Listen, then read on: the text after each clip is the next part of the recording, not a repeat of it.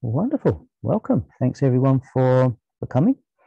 This is a talk arranged as part of the open space sessions for the Together We Can Summit. It's a transition town summit looking at how, if we come together, what amazing things we could do to really transform the world.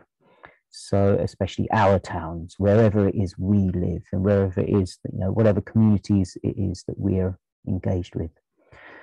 So, yeah, so the idea of this talk is just really to start talking about community forest gardens.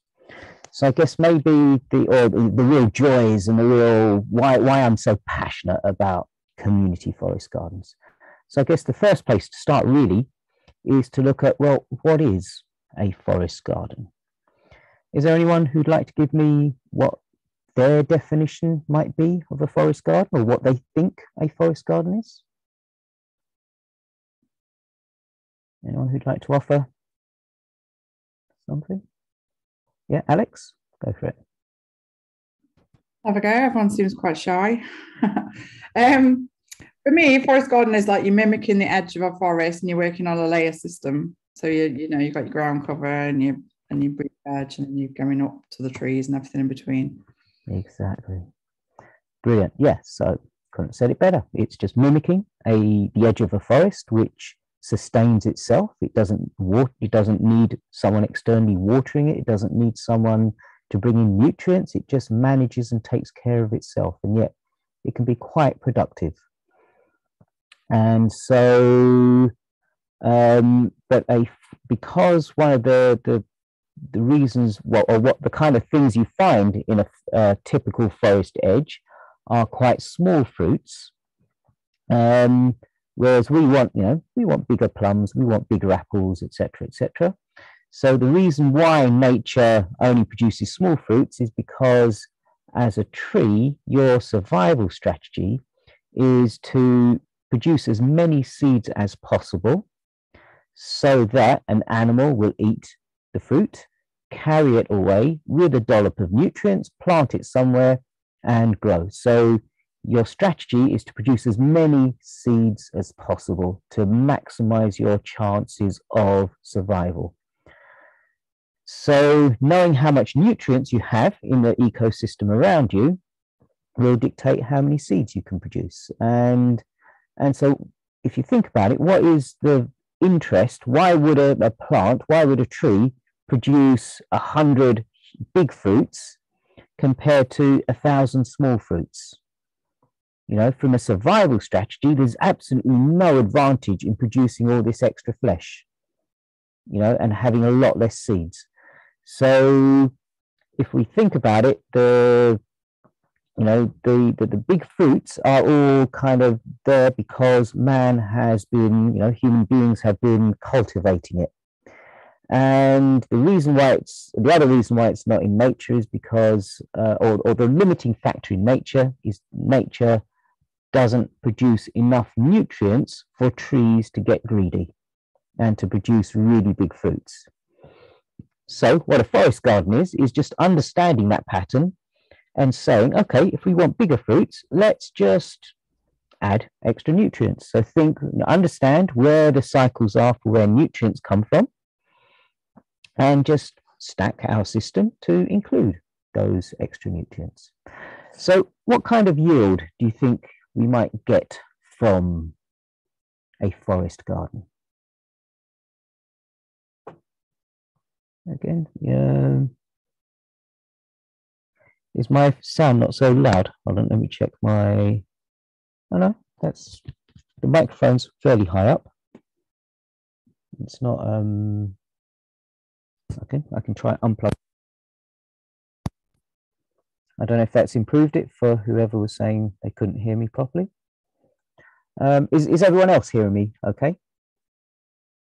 Yeah, okay, see several thumbs up. Okay, thanks. Yeah, so tinny, I don't know about that. No idea what I can do. This is the only microphone I've got, and I've been using it for years, and no one else has really complained so far about tinniness. So I don't know whether that's at your end. So yeah, what kind of yields can we get from a forest garden? What kind of things could we get out of it? What kind of yield might a forest garden give us? You'd like to talk into that? Fruit. Fruit, absolutely. Plenty of fruit. What else? So in the chat, we've got root vegetables, fruits, edible leaves. Lovely. What else? Flowers. Someone just said fungi. Absolutely. Right. Indeed. Herbs, dyes. Or garlic. Yep. Lots of, again, leaves, whether it's garlics or other stuff, medicinal plants. Brilliant. Honey. Honey, potentially, though not in my forest garden. Coppice wood, like willow or hazel, maybe. Indeed. Yes, good one. So we could extrapolate that to either building materials or crafting materials or yeah, various other stuff. Good stuff. Yeah, wonderful. What else?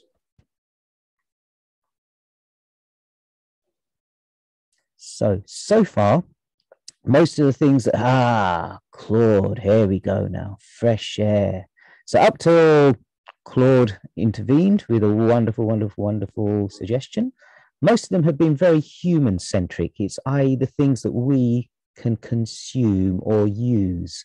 But forest gardens do so much more. Great, Charlotte is now adding shade, water retention, you know, the ability to attract animals and insects and biodiversity. Then we've got, yeah, thank you very much, James, biodiversity. So then there's all the carbon sequestration. There's the, you know, locking in different greenhouse gases. There's, you know, well, when we talk about biodiversity, you know, as we know, one of the biggest challenges we face with modern living is that we are, you know, we're facing a potentially 500,000 species of animals, insects, and things going extinct in our lifetimes because of our actions, because of human actions. Extinct means forever. That's not replaceable. Climate change, no, climates can rise and fall, and many people will suffer for sure, 100%. And that's devastating, but eventually that can be, you know, that can somehow, may take 100, may take 1,000 years, but it can rebalance. But extinct is forever. Extinct will not recover. And so for me, that's really important. And so if we can grow our foods, and, you know, you look at all the list of amazing things that people have said that we can get from a forest garden, you know, so from foods to building materials to, you know, dye plants and glues and shampoos and, you know, say lots and lots of edibles, plus, as I say, all the environmental things, you know, if we can create systems that do all of these things, but in a way that also increases biodiversity, I say, that traps in carbon, that sequesters carbon, that traps in greenhouse gases, preventing them from, you know, leaching into the atmosphere. You know, as someone said in the chat, you know, producing shade, cooling the space, creating lots and lots of biomass that is, again, lots of different animals and insects can start breaking down and utilizing. You know, this is a win-win-win-win-win situation. You know, humans win, nature wins, animals win, you know, the planet wins. It's just, for me, it's a no-brainer. So yeah, so forest garden for me, first of all, is a really intelligent way of us reconnecting with our surroundings, reconnecting with nature, meeting our needs, but in a way that totally, completely respects and enriches our environment and enriches the world around us. So a community forest garden what does that add to the equation? So, a forest garden adds, well, it's plenty enough on its own. It does so many things for our environment and for us. But if we now make community forest gardens, what extra element does this really bring? Human beings. Yep. Human beings connecting with each other. So we've got education, as people are starting to type in. And just before then, what have I missed? Micro and macro systems by comparison to monocrops. Oh, loads of people typing at the same time. Education, friendship, sharing resources, social connections, connecting people, well-being of locals. Absolutely. If we look, so many people are really disconnected from each other, disconnected from their surroundings, and lonely. And, so many different mental and emotional challenges that we face, especially, now that a lot of the word is kind of getting out there, and it's really clear to many people about, the damage that we are doing to our planet. There's a lot of fear around that because, let's face it, the whole system that we live in has been designed to create fear in people. And with that fear, they can control. So we're used to being in this kind of fearful state, which is why we are so imbalanced, which is why there is so much dis-ease, ill at ease in our societies. So it's a pattern that, that we are continuously bombarded with. So let's just add one more thing to be fearful about: the environment, the way, whether we will actually be able to survive on this planet or not. So this is something that, as I say, is, is affecting a lot of people, a lot, especially with the pandemic, which has added a whole extra series of, anxieties around it. There's a lot of fear, and so one easy way to kind of start addressing that is to give people possibilities and opportunities to do something about climate change, about biodiversity loss, to meet some of their food needs, to learn how to, but more importantly, to connect with other people, to connect with others, to have conversations, to skill each other, because every single person that comes to a forest, to a community forest gardens, comes with history. They comes with skills and knowledge. They may not all be great forest garden designers. They may not even have planted a tree or know which end of a seed to put in the ground, but they come with some knowledge of life. They come with love. They come with compassion. And if that's what they have to offer the community, that's amazing. They don't necessarily have to know much about food growing, but if they can just bring an ear to listen and, compassion and what have you, what a gift to bring to our communities. So for me, it's a real no-brainer. Forest gardens are, for me, one of the most immaculate, most beautiful way for us to meet many of our needs.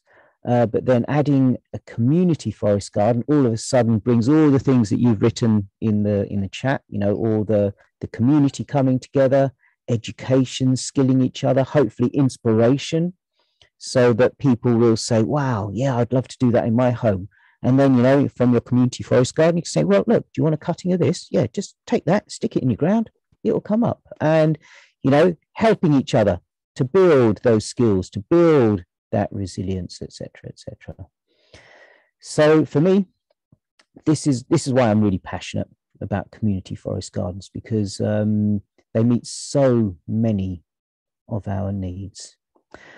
I think what I'd like to do is I'd really love for you guys to at least talk to each other a little bit, but there's quite a few people here, so it might be a little bit awkward to do it in individually.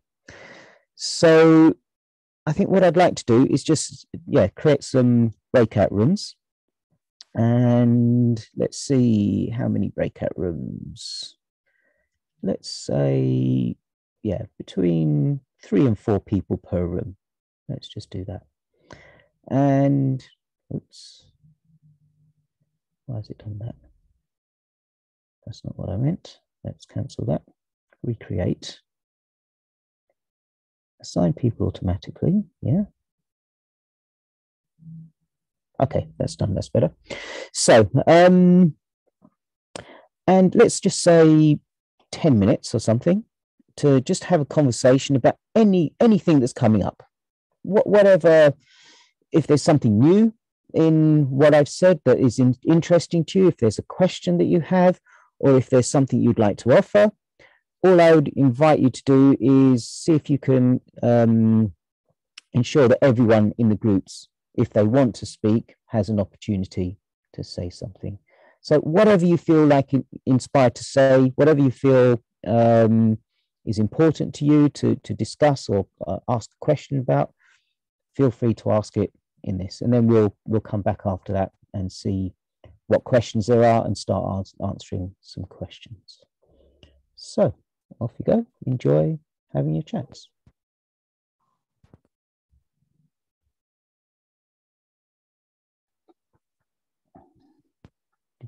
Okay, wonderful. Welcome back, everyone. So yeah, so maybe does each group want to just yeah, feedback? Let's have a look. Yeah, so maybe group one, which is Ali, Bernard, Lynn, Sarah, Allen. Who would like to feedback from that group? Ali, go for it. Yeah, we were just generally chatting, but Sarah, who's based in Devon, was asking about scale. What's the minimum space you need to start creating a forest garden? So it's totally, the smallest one I've ever designed was about this big in my windowsill once. It was just, you know, it's a concept, it's an idea of how different plants can kind of interact with each other. I mean, realistically, you know, a small back garden is, in fact, if you look at how, you know, the history of forest gardening in the tropics, which is where it's been done, you know, continuously for thousands of years, you know, in the case of, I think in the Americas, they can prove it's been going on for at least 4,000 or 5,000 years. In Asia, again, similar kind of lengths of time. Typically, it's each kind of family has, you know, like an acre or something, and all of their food, everything kind of comes, you know, a lot of their medicines, a lot of their firewoods and various things come from that small space. And we see in places like Kerala, where, you know, where this has been ongoing for thousands of years, you know, it's a relatively small piece of land. And so when it was first, well, the modern history of forest gardens in the temperate climates, and mostly it was, to say, developed in tropics, but the history of it in this temperate climate, i.e. places like England and Europe, it was designed by a guy called Robert Hart, who was looking at how is it that we can grow a lot more trees? How is it that we can really encourage people to plant a huge amount of trees throughout England? And he identified that obviously agricultural land is unlikely to go down that line because of economic factors. They're just so vested into, you know, conventional agriculture, monocrops, etc. It's just not going to happen. So then he looked at what's the next largest available piece of land? People's back gardens. So what is it that we could do, he asked himself, to encourage people to grow more trees in their back gardens?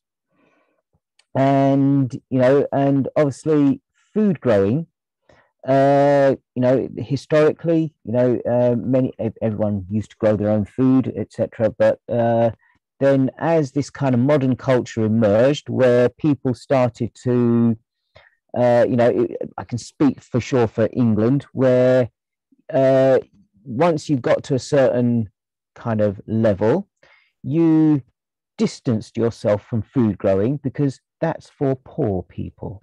That's something peasants do. I have my garden and I can put flowers in my garden. That's how high I have raised myself out of peasantry. And therefore, you know, I can afford not to get my hands dirty, but just to grow nice, pretty flowers in my garden instead. And this was, so there's a psychological thing going on here. There's something, you know, yeah, there's something psychological going on in terms of growing food in your back gardens. But so this is what he was trying to understand. How is it, you know, if we actually look, probably the biggest reason why people don't grow foods in their back gardens is it takes a lot of effort. It takes a lot of time and a lot of effort and a lot of failures for just a little bit of veg. And it's like, I can't be bothered. And because, especially because it takes continuous work. And many people in this modern kind of lifestyle just don't have that time and energy. So what he looked at is, if we could take this model that he saw in Asia, you know, in India, in Japan and various other places, if we could take that kind of forest garden kind of model, where most of the things that are growing are perennial, meaning that the system just takes care of itself. He said, wow, this is interesting. So he started to experiment. He experimented in back garden. And, you know, so many of the first designs were all kind of back garden scale designs. And then later on, as other people, you know, people like Patrick Whitefield and Martin Crawford and various other people started to get involved, you know, as the whole you know, Robert Hart was very deeply connected with people who were first bringing in permaculture around the world, and especially into England, you know, people like Patrick Whitefield. So they talked a lot, they designed a lot, worked together a lot. And, you know, Patrick Whitefield added a lot of clarity in terms of how to actually make it more self-sustaining. And, you know, and then people like Martin Crawford have done a huge amount to really put really amazing designs together to show people really practically how it can be done. So yeah, so there's been a lot of evolvement, but originally it kind of came just from a small space. So if I look at my parents' back garden, I designed for them, I don't know, 12, 13 years ago, something like that. It's before I even knew what a forest garden was. I've never even heard the term, but I designed something. You know, what I looked at is my parents, as they were getting older, they were, you know, they loved gardening. They loved being in the garden. They loved watching insects and birds and hedgehogs and squirrels, but they loved also eating from the garden and so on and so forth. But every time they would dig and they would do some work, they'd come back and they'd complain about all the aches and pains and what have you. So I thought, okay, let's be intelligent here. Let's see if we can design work out of the system while still giving them all the things that they wanted, which is this, you know, abundance of nature, plenty of food, and so on and so forth. So I looked at all the different areas, from watering to weeding to planting things, making compost. How do I take that out of the system? And how does nature do that? And therefore, how can I get nature to do the work instead of them having to do it? So that's pretty much what I designed. And then it was later on, after a few years, I realized other people were doing this as well. And this was called forest gardening. And so while through their experiments, I know a few things that I would do differently now, but this was my invention. This is how I came to make that. And so I've kind of now tweaked it almost to become like a forest garden. And I know in something like year 2, I asked my mother to record all the different things she was eating. And I think she had something like 146 different edible yields from the garden. Because it's layered, because, you know, as one thing dies out, something else comes through. And because, you know, because we're creative, you know, many people probably don't even know half of the things that are edible in nature. And so many people may be growing, you know, raspberries and not knowing that actually the leaves are also edible, for example, or strawberries, or, you know, I've got a really lovely Szechuan pepper, for example, in my garden. And most people will know the pepper, but how many people will eat the leaf? You know, grape leaves are hugely edible. The leaves of mulberry trees are edible. And so there's so many things that many people are not aware of that are edible. So she started writing them down, got 146 edible yields from the garden year 2. And then, you know, about something like 7 years ago, both my parents passed away. And so more or less, yeah, for, you know, probably about 5-6 years leading up to the pandemic, the garden was pretty much abandoned. And when the pandemic happened, I was kind of stuck in the middle of nowhere, because the next place I was supposed to be going, you know, which was from France, I was supposed to go to Belgium, then up to Denmark, and then over to Sweden. All those borders were closed. So I had to come back to England, and I came back to the garden, had to quarantine. And for the first 2 weeks, yeah, no problem, I just ate from my garden. And then when I was finally allowed out after the quarantine, I looked at the shops and looked at all the queues. It's like, why on earth would I want to go to one of those? So I just carried on eating from the garden. It took 3 months before this craving for peanuts got me. And I finally went to a shop to buy a packet of peanuts. And I then started calculating what I was actually getting from my garden, where I was getting my food from. And something like 80% of my food came from just a relatively small, you know, London back garden. So how small? Make it whatever size you like, you know. You can follow the principles, you know. If you don't have space for huge trees, have small trees. If you don't even have size for lots of small trees, have one small tree and then lots of shrubs. And so, you know, so you can scale it down. The key thing is to think about the nutrient cycles, to think about the water cycles, to think about how you can get a lot of yield by kind of stacking functions. Okay. Rakesh, there's another thing. Yes. Lynn, who was based in Telford, she said she's got like a thumb-shaped site surrounded by tarmac, and it's got a massive stump in it, and she's worried about being able to plant trees because obviously there's going to be a massive root system underneath. Any tips? So eventually that stump will decompose and actually feed the soil. So I wouldn't be too worried about it. Yeah, I mean, without seeing the site, I couldn't give specific tips, but yeah, but I wouldn't be too worried. I would still get some trees and shrubs in there as well. They'll, you know, I guess it also depends on what kind of tree it was. So typically, if, for example, you take down an apple tree, you should never, ever, ever replace it with another apple tree. So you should find something that's not of the same genus. You should find something alternative. So maybe a khaki persimmon or something like that. Anyway. Interesting. Wonderful, wonderful, wonderful. Okay, let's see. Group 2, I think Anze and Jay and Suhasini. Oh. In that group. Were there any questions coming up from that group? Anything? Did you pick a spokesperson? Suhas, do you want to go? No, you go. You go. Yeah, we had a very interesting conversation. So we all discussed about our kind of involvement in, you know, community projects and gardening. Mm-hmm. And Suhas told us about the amazing project that you started in East London. Mm-hmm. So we spent, you know, a lot of time talking about that, you know, how it started.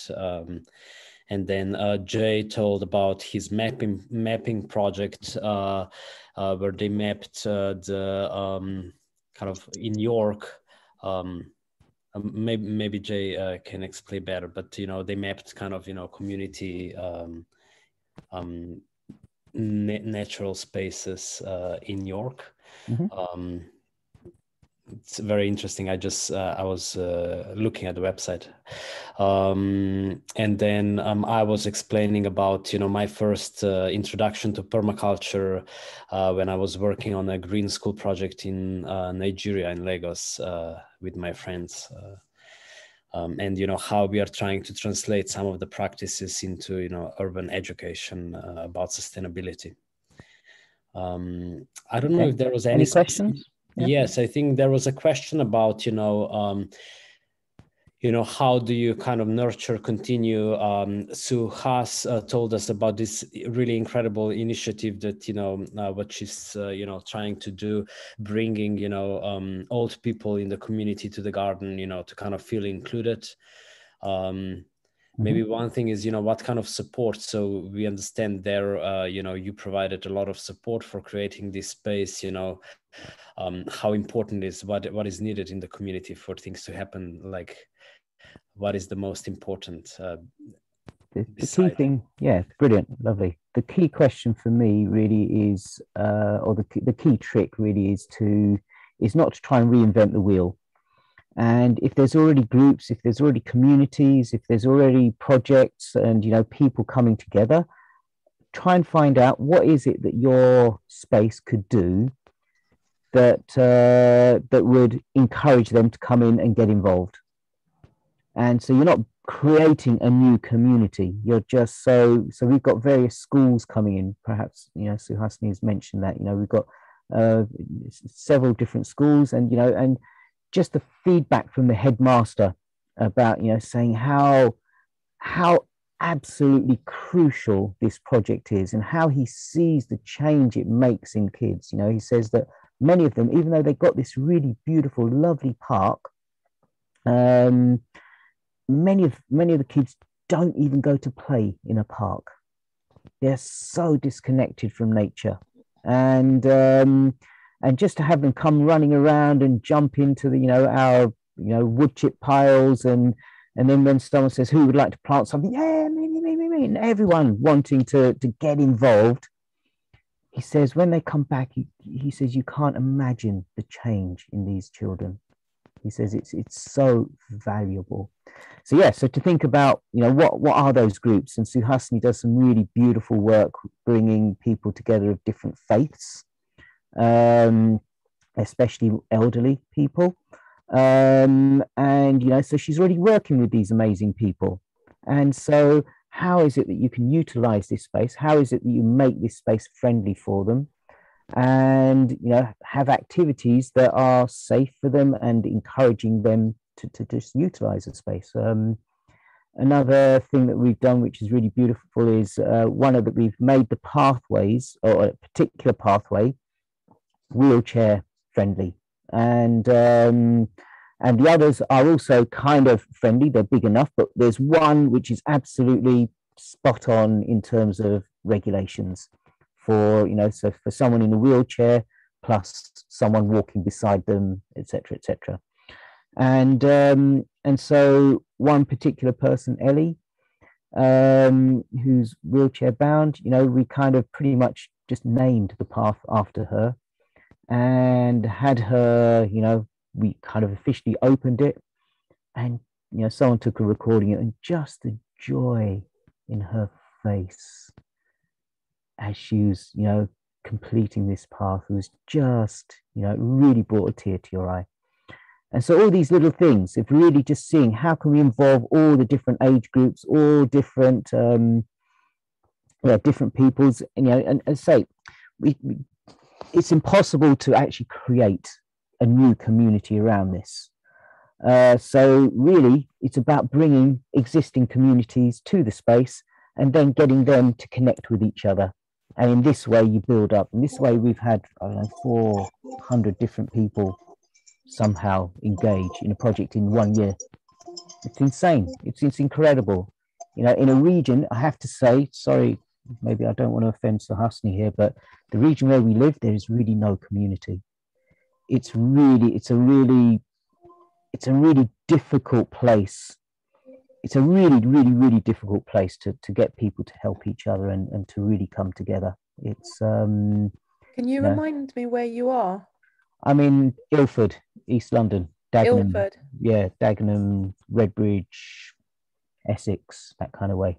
Okay. So it's a really, really, really tough place to.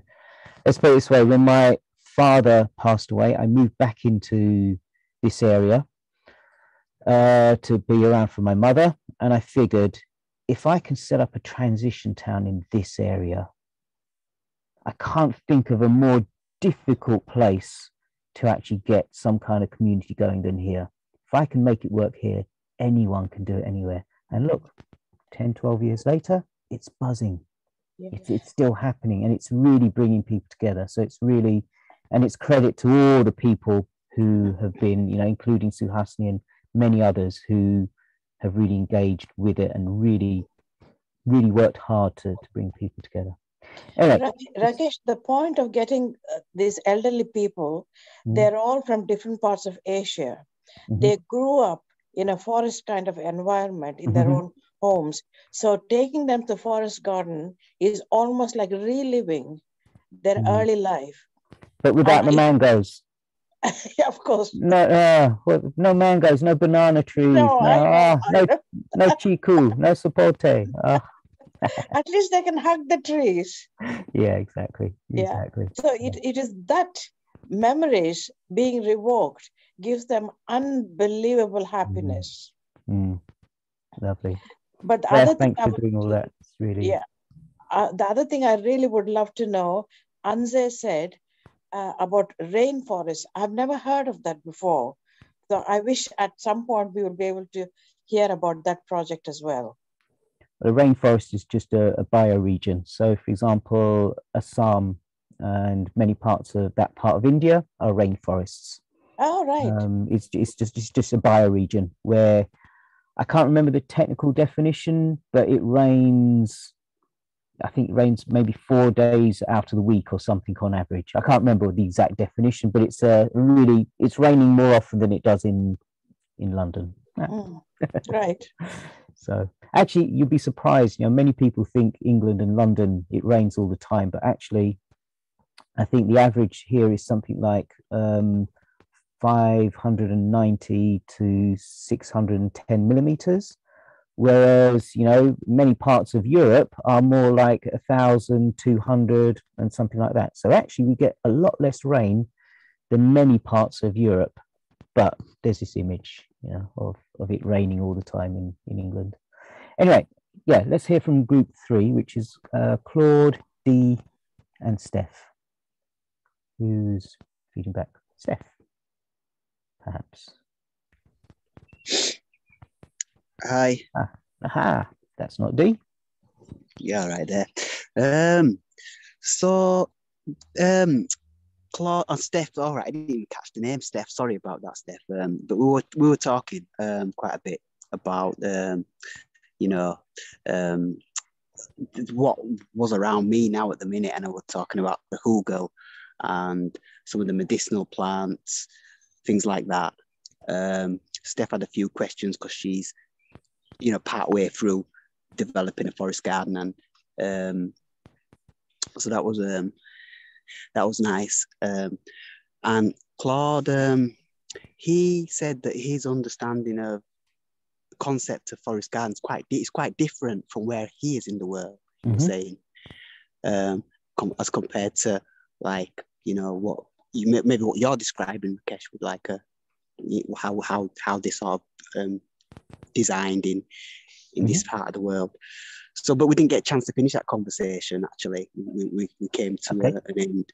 So, what part of the world are you in, Claude? I am in Cameroon, Central Africa. Aha, so tropical stroke subtropical. So yeah, very different. Wow, you are so lucky. Wow, because in the tropics, for anyone who hasn't been to the tropics, it's a little bit strange because there's almost no soil, because the bacteria works so fast because of the humidity and the type of bacteria that whatever falls to the ground gets broken down and gets turned into biomass so quickly. And so you have these bigger fruits, you have, so they're all competing. And, if anything, many plants are like, oh, how do I get away from this sun? Rather than, oh, how can I find my way to the sun? So yes, you're absolutely right. In the tropics and subtropics, it's a really totally different environment. But wow. And then, as you say, the fruits, the different, if you've never been to the tropics and had like fresh fruit straight from the tree. The things that we get here that are just like, really sour and like, why would anyone want to eat a star fruit, in this country?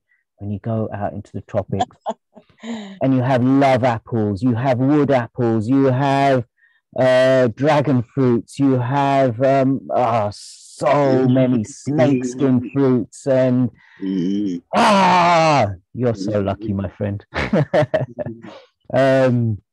Yeah, I don't know what I'm doing in this country, to tell you the truth. Really, the tropics, and it grows all year round. There's something growing all year round. So yes, you're absolutely right. It's a very, very, very different environment compared to here. Anyway, I know I said that we'd go on till 8 o'clock, but we're not going to get through all the questions. Does anyone mind? I don't mind staying on for an extra half an hour. Is there anyone who's got a question that's kind of burning that they'd like me to cover almost immediately? And then whoever can stay on, we can talk for another, let's say, 20 minutes, half an hour or something. Is there from either the other groups like a really burning question that anyone has? You've answered one of them already, which was the way to generate community. But the other one we had was, how do you protect your forests from overuse? So once you've established your forest garden. So the context for this was a forestry community forest in Nepal. And yeah, how to get forest gardening in there, but then also encourage stewardship. So when you say overuse, I'm not quite sure what you mean by that. So knocking out other organisms in there in the interest of the humans. So if you're using it for food and fuel and and shelter and as the population in that area of Nepal goes up, right? I think it was Matthias was saying getting the balance right is quite hard. So Nepal is kind of an interesting place because it's closer to being temperate than it is tropical, but then you've got the monsoons, so you've got you've kind of got it's a more unusual bioregion in terms of what can grow, but and obviously it depends where you are, but the temperatures can drop really significantly, to minus whatever. And so you can't necessarily have food growing all year round there. But again, it depends where you are. So in a way, I can more closely design things that are temperate climate in a place like Nepal. And so the types of things you can grow, you can still get a huge amount of biomass, a huge amount of diversity of plants, and we're stacking functions. So we're stacking plants. So there's a lot of things growing everywhere, which means that you can get a lot of food from a very small space. So if we can design our houses, and this is really a huge challenge in a place like that, because they're very much copying the craziness that's happening in places like India and the rest of the world, where everything is just concrete. And rather than looking at their ancient building structures, which were much more in keeping with the surroundings, but because population is growing significantly, they're just going down what they consider to be easy options. So I'm just going to mute Daz. Sorry. That's right. Yeah, by the way, for people, I just met Daz in Leeds a few weeks ago. What an amazing character. The work that this guy is doing, seriously, he's a community champion. He really is an amazing character, how he's bringing people together. So actually he could be sharing this talk, because he's got an amazing way of really working with a really wide range of different peoples from his environment. So yeah, keep in touch with this guy. He's really something special, a real gem of a human being. So yeah, so in somewhere like Nepal, yeah, unfortunately, yeah, with the expansion of of people, it's going to encroach on nature. But if we can, instead of building big cities which completely destroy nature, if instead we can be having small little communities, little hamlets, so to speak, where we build simple structures and then just have forest all around us feeding us. I do an exercise where I get people to imagine projects. Imagine, whatever project it is, whether it's an eco-village they're starting or whatever, and I get them to try and imagine it's 20 years from now. And everything they wanted to do in this project is done. They're living there. They've achieved everything that's in their hearts, everything that's in their dream to do is done. And then I get them to walk through it. And, I get them to wake up in their house, whatever that might look like, and do whatever they need to do. But then when they open their back or their front door, what do they see? And it doesn't matter where you do this in the world, whether it's India, whether it's, Germany, whether it's Denmark, whether it's England, everyone has this same dream. They walk out and they see blue skies, they see trees. And on those trees is fruit. And everywhere they see is just greenery. They hear birds. They can pick things straight and just eat it fresh. There's no cars and noise, that kind of noise pollution going on. There's children playing, there's someone who's doing some work, and they, when they say, "Hey, Rakesh, can you give me a hand?" You say, "Yeah, of course I can. Of course I've got time for you." And everyone has this dream. It doesn't matter where it is in the world. So I think it's a primordial, it's a really ancient dream that we all share somehow. And if you think about it, what they're dreaming of is a forest garden. They're just dreaming of a forest garden. Whether it's a tropical forest garden, whether it's a temperate forest garden is a different story, but they're dreaming of this same thing. So really it's a case of rather than pushing this paradigm of trying to live, this kind of fake kind of American dream that the West is trying to push on the world to say, this is what you should aspire to. Because let's face it, almost nobody except the rich are actually happy. And maybe even the rich are probably not happy. They're so worried that someone might steal all their riches. So even the rich, and that's why, so no one's happy in this system. Nobody. What dream? Rubbish, nonsense. So rather than selling this dream, let's sell a more beautiful dream. And for me, that's the real solution. It's is to sell a dream that is realistic, which is a dream of us reconnecting with nature, reconnecting and connecting with each other, and really just loving each other and what have you. So for me, that's the way I would start to really look at what's happening in places like Nepal.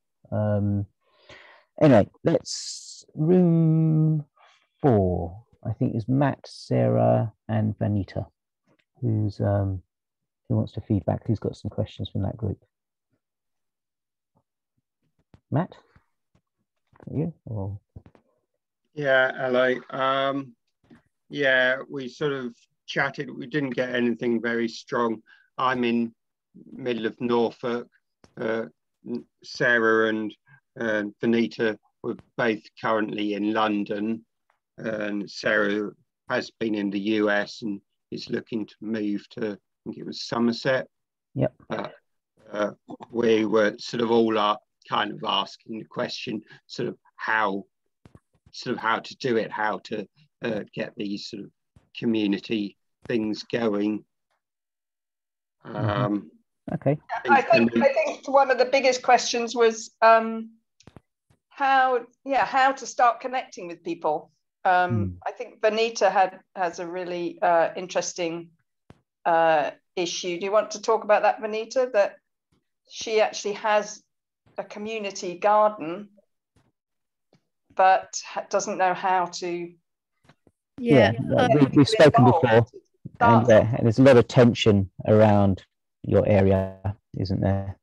Yeah, I can't talk because I'm on 1%. I'm sorry, and I'm trying to charge my phone. It's not working, but I'm listening until I disappear. Okay, no problem.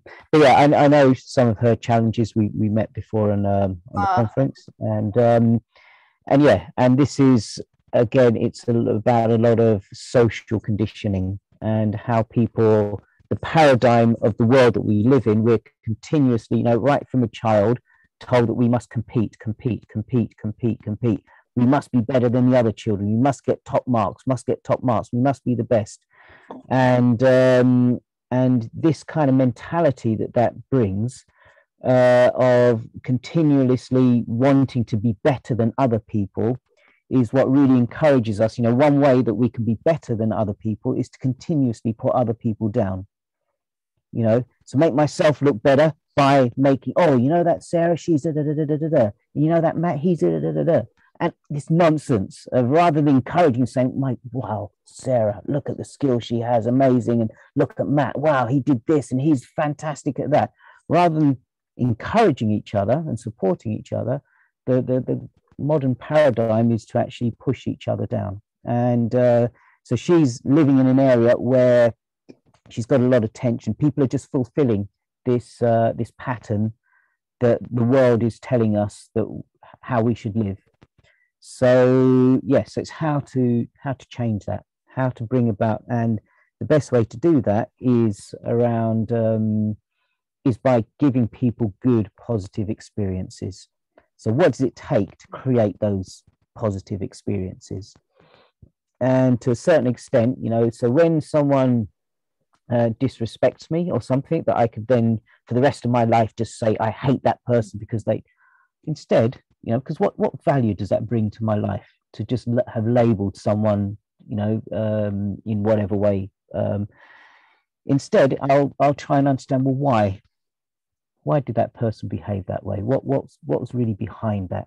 It's not easy. I'm not a saint. I don't get it right every time, and sometimes I do end up really But as much as I can, I'll try and understand why they're behaving that way, so that I can then meet them at their level and then see, can we between us somehow change that paradigm? Is it because you're hurting somewhere?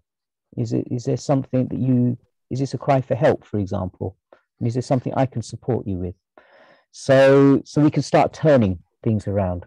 And and obviously the decision-making patterns that we have, especially, the decision-making patterns we have is really awful. It's, whoever shouts the loudest, whoever has the most money, whoever has, for whatever reason, the most power is the one who gets their way.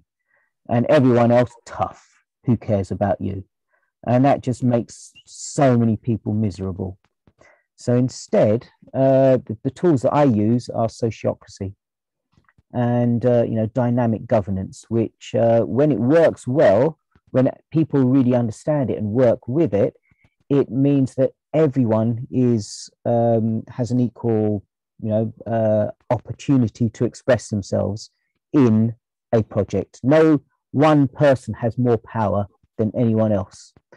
So you have, instead of a hierarchy of people, you have a hierarchy of processes, of ways in which information moves between your system, between the peoples. And therefore, everyone knows, anyone can join any particular area, any particular region, and they know what the remit is in each area, what they can make a decision about, what they can't make a decision about. And at the end of the day, if you're making a decision that affects somebody else, that person who it affects must be involved in the decision-making process. They can't be ignored. You cannot make a decision that affects someone else without them at least being invited to participate. They can choose not to, but they must be invited. So in this way, we can really, create really dynamic, the other name for sociocracy is dynamic governance, which for me personally makes much more sense, because sociocracy is just a big confusing word that is for many people even very difficult to say. Dynamic governance, yeah, I can get that. Governance, yeah, okay, I can understand what governance means. Dynamic, flexible and changeable, and yeah, that kind of works. And yeah, so for me, establishing things like dynamic governance is in our projects is really enriching, and that's a solution for how we can start bringing people together to really work well with each other. Group 5, Charlotte, Mark, and Matthias, who may have had one of his questions answered already, but if there's something else from that group.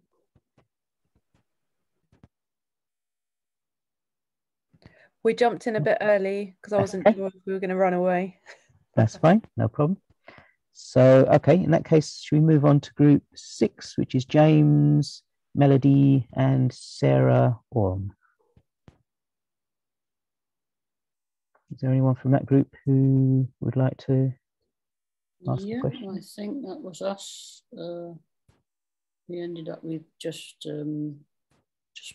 me and the other lady, Melody.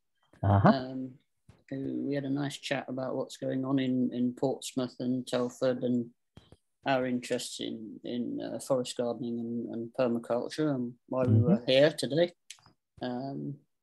But the question which I put in the chat was it's getting late, so I've forgotten what I asked. But okay.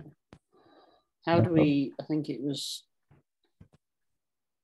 get people, how to motivate people and keep them motivated? Which I think you sort of covered slightly, but that was the question that came from me and Melody. So keep asking them what they need. Keep asking what.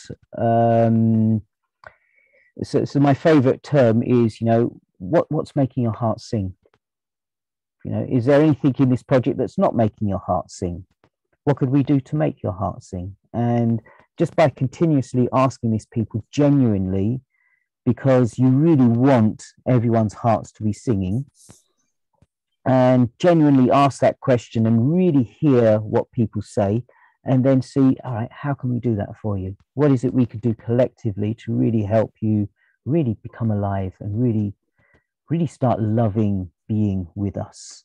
Because we want to love you. We want to show you that love and respect, and really allow you to really thrive while you're in your life. So by asking those questions and hearing each other, and then, as say, making efforts to really try and deliver that's what keeps people, at the end of the day, any of us can grow food, any of us can make a forest garden, but having a connection, deep connections with each other, having a place where you can go to that is safe, where you can just express yourself, where no one's going to judge you, where people will try to understand you. This is magic. This is, this is something that really, people don't forget that. And people really love and respect that. Rakesh, can I come in here, please? Please do. 2 projects which has worked. One is we hired a small hall, and we put lots of leaflets in the surrounding houses saying that there'll be a food fest where people demonstrated how to cook. So how to cook, specialty of their country. And so because it was a demonstration, and because it was from multiple background people, it worked a treat. Because they had a goal, and the goal was to showcase their specialty. And we had a tasting session after that, and people, their connection was incredible. I love it. Second one is growing front gardens. What some of us have actually done, we have grown tomatoes, chilies, cabbage, all kinds of, from seeds. And we have given seedlings to our neighbors, 5 or 10 neighbors immediately, to my right and left and front. And I have created a WhatsApp group for only these people, and we interact. Only the day before yesterday, it was such a happy time. I had some what is it? Wood chip. I had some wood chip. So they were all intrigued as to why I had so much. And, they all came. It was really, really beautiful. So in the course of the time, I told them about the forest garden. And some women came along as well. And that's where, I've got the names, connections. And this is practical, irrespective of what they are in their walk of life. It doesn't matter. It works. Absolutely. No, I totally agree. The one thing that can bring most people together is food. Everyone has to eat. Exactly. And so, having some kind of festival around food is really is beautiful. It's really magical. And I know. I totally know. And I've done many projects like that in a particular troubled area where I used to live in South London once. We started organizing, all the groups were literally separate, different communities, all keeping within themselves. So I organized various things again around food where, this community would all come together, that community would come together, and we'd organize all these different events. And then with the intention that later on, all of them have to meet and then share, as you say, the best of all the food that you had when you were together in your little community, share that with everybody else. And then, and so we invited, different peoples, and all of a sudden you start seeing people connect with each other that have never connected before, because now they can share a common language, a language of food around, so all the people who know how to either grow food or cook food, could all of a sudden start to speak to other people who know how to grow food or cook food, and they could share recipes. They could share, from my region we do it like this, and and it was really, really, really beautiful to see. And it's one of the first times I've seen so many people from different parts of the world, from different cultures in this particular area of South London, really coming together. So it's I totally get that, and it's lovely. And and the front garden. And to answer Vanita's question, Sue Huss lives around the corner from me in Ilford. I'm trying to write, but I'm not able to do it. No problem. And so so we're part of the same transition group, the same forest gardening group, and this front gardens project is something that I was also involved with, and and I have connected with people who live in my street who I've never spoken to before. Okay, I haven't really lived here for almost 20 years. Well, actually more than that, 30 years. But more recently, I've moved back in because of the pandemic for the last couple of years. And I was here for a year and a half while my mother was still alive, after my father passed away. And then after she passed away, I carried on traveling again. So I don't really know many people here, but through this Front Gardens project, it was really lovely. I could, I knocked on lots of people's doors, and and it was wonderful. So now I can speak to several people on my street. In fact, as soon as I returned back from Leeds, as soon as I came in, one of my neighbors, "Hey Rakesh, you want some tomatoes? I've already grown some. Here you go." And it's lovely. It's really, really nice to have that connection in this area. Thank you, Lynn. So, wonderful. Okay, so let's say another 10 minutes. Are there any other questions coming up? Anything that has not been answered from what anything left unasked? Rakesh, my apologies to people who have asked me questions. I'm not able to type. I do not know why. Apologies. No problem. No problem at all. So I put in into the chat a link to my campsite, which basically has a link to all of my links, so to speak. Rakesh? Yes. Aha. We do have there's a question in the room here. Go for it. Yes, please. Because there was a question about pests. How do you deal with pests in a forest garden, like caterpillars, slugs, these type of things? You love them. There's loads of slugs in my garden, but there's more food than I can eat, so they're welcome to them. I have so many butterflies and caterpillars, and because I'm not growing, things like carrots and, well, I do have some potatoes, admittedly, but I'm not growing so many tomatoes. Okay, my neighbors give them to me occasionally. I'm not growing lettuce. I'm not growing many of the things that most people grow. Most of my stuff is perennial or self-seeding, and that's the point of a forest garden, is it just maintains itself.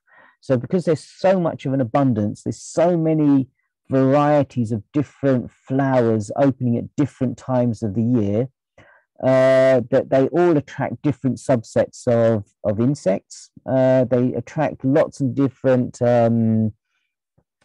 different predators, so they all somehow manage themselves. But it is heaving. It's really, when you go out there, the number of different types of bees in the garden is insane. If you look on Google Maps and you look in this area, you'll see there's not much greenery in many of the gardens. They're kind of lots and lots of lawns and things like that, but not so many trees. There's a few, but my garden is then just crazy. And this is where all the life is. There's so much life in this garden. It's so beautiful. And so I say my cabbages are full. I can always, if I wanted to, I can pick off 10 slugs or snails from my cabbages every single day if I wanted to, but they live there, they eat what they want. There's plenty left for me to eat. So if I look at the cherry tree, for example, the birds probably eat maybe 60-70% of the cherries. But do I care? I still get 100 carrier bags full of cherries. Do I care? Absolutely not. Are they welcome to it? Absolutely they are. Why should I deprive them of their ability to thrive on this planet? It's nature. We need to share. It's this attitude of where we start doing monocultures, where we create such an imbalance, and we don't want any insect from actually eating any of our stuff. And because we're so greedy that we want everything for ourselves. This for me is actually the problem, not the pests. It's our attitude that is more of a problem. Whereas by allowing lots of different animals and insects into our space, sharing the food, our space, even that is a bit of a weird concept. Who actually gave it to us?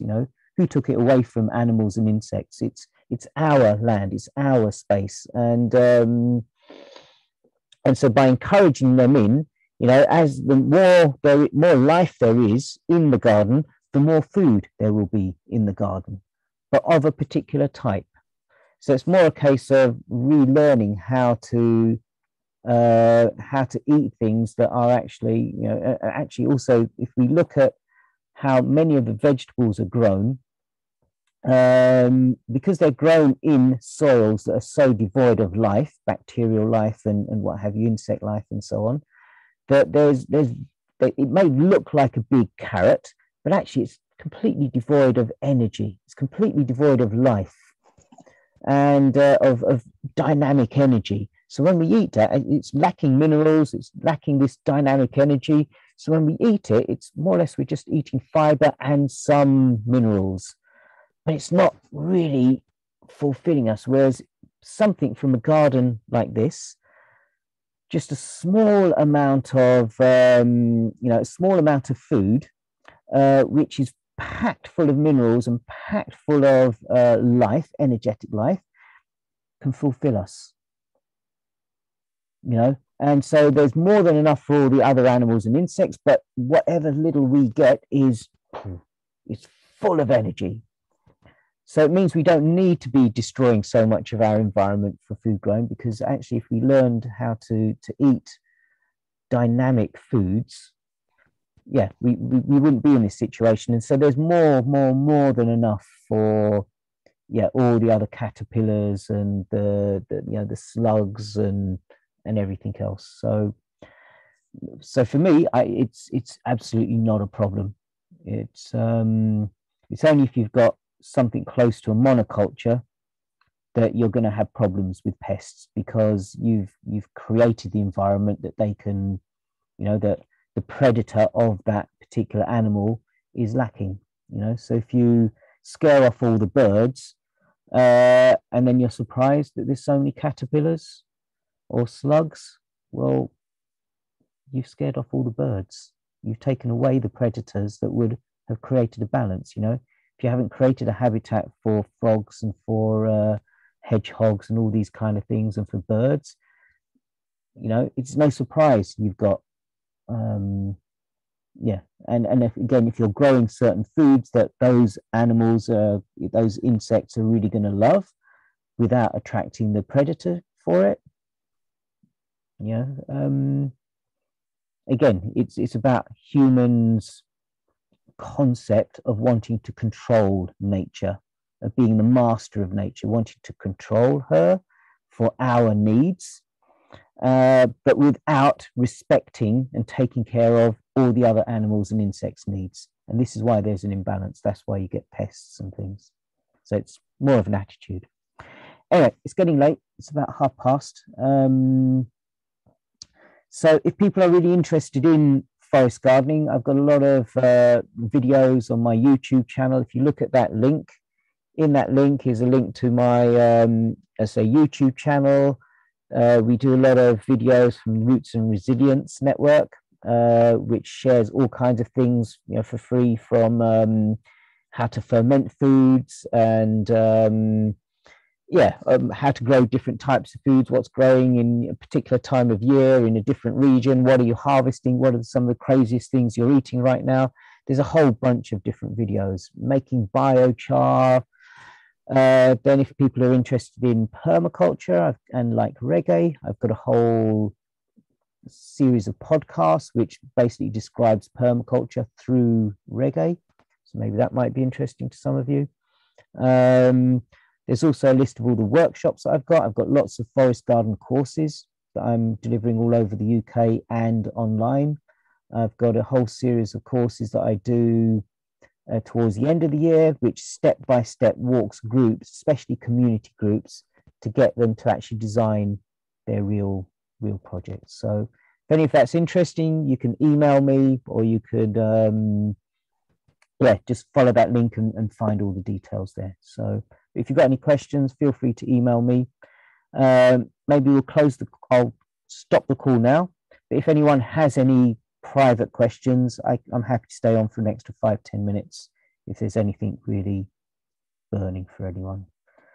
So thank you all very much. Thanks for coming. It's really lovely to share my passion with you, and hope to see you somewhere soon, and hope to see you in Denmark soon. When is it? July, I think. June, July, somewhere like that. So awesome. Lots of love, everyone. Take care. Thank you, Rakesh. Thank you. Have fun. I say, if anyone's got any questions, I'm happy to stay on for a little bit longer.